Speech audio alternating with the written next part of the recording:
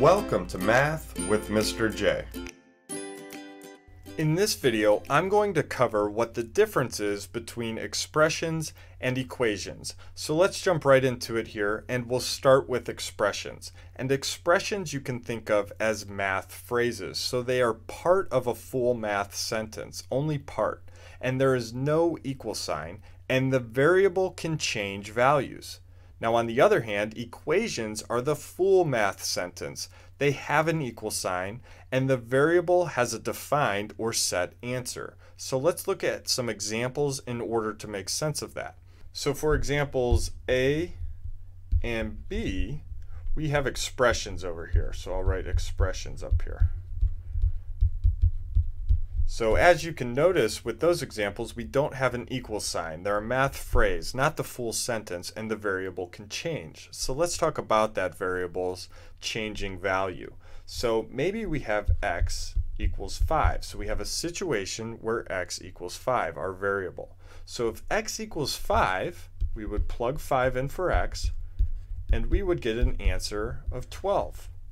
Maybe x equals 13. So if x equals 13, plug in and solve, we would get an answer of 20.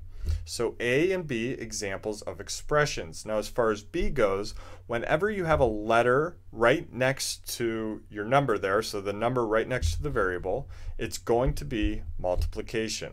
And let's plug something in. Let's say D equals 20. So if D equals 20, we would plug in, and we would get an answer of 60.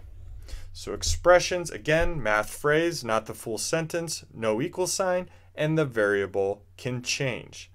So let's move to examples C and D. And both of these are equations. They are the full math sentence. They have an equal sign, and the variable has a defined or set answer. And a nice easy way to tell the difference between expressions and equations, equation sounds like equal, right? They're similar. So whenever you hear equation, you know those are the ones that have an equal sign. So let's talk about the variables. So in example C, we have 9 plus n equals 11. The variable's value cannot change. We can't say that n equals 5, because if n equals 5, let's plug in, that does not give us 11. There's only one thing that n can be. So let's solve here. Now you can probably figure this one out using mental math, but let's isolate our variable here and subtract 9 from both sides, and we get n equals 2. N can only equal 2. So that's what I mean by a defined or set answer for that variable's value. And example D here, we'll wrap it up by solving for r. Let's isolate our variable, multiply both sides by 3, and we get r equals 15. 15 is the only value that r can have. It has a defined or set value. So there you have it. There's the difference between expressions and equations. I hope that helped. Thanks so much for watching. Until next time, peace.